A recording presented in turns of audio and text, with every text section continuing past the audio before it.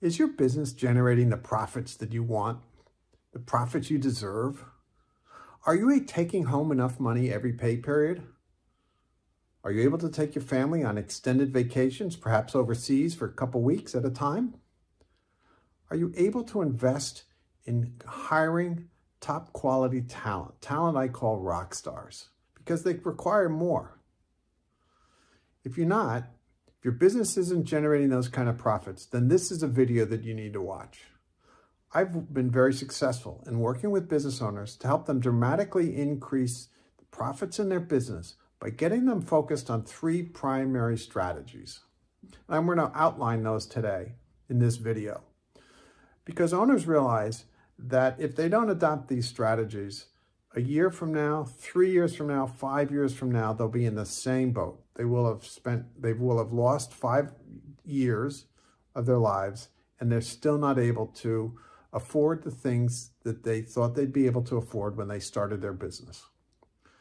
So the first of those 3 things is they have to understand the distinction between things that are urgent and things that are important.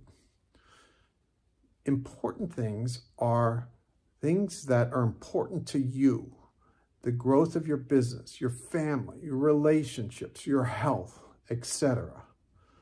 Urgent are those things that are important to other people. And how that impacts you is they often are reflected by the fire drills that you have to put out, the customer complaints that you have to deal with. These are issues that are important to your clients, and in some cases they are important to you because they may be some of your bigger clients.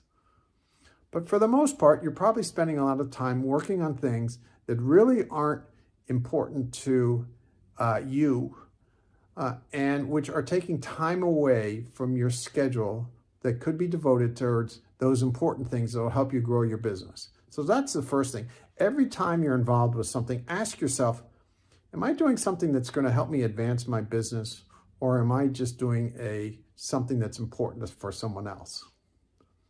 The second thing I want to focus you on is the importance of getting the right people in the right seats in your business. It's not enough to hire people and put them in spots and that may or may not suit their skills.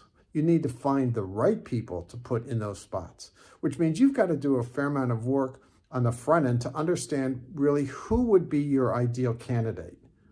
What sort of skills do they have? What technical skills do they have? What personal skills do they have?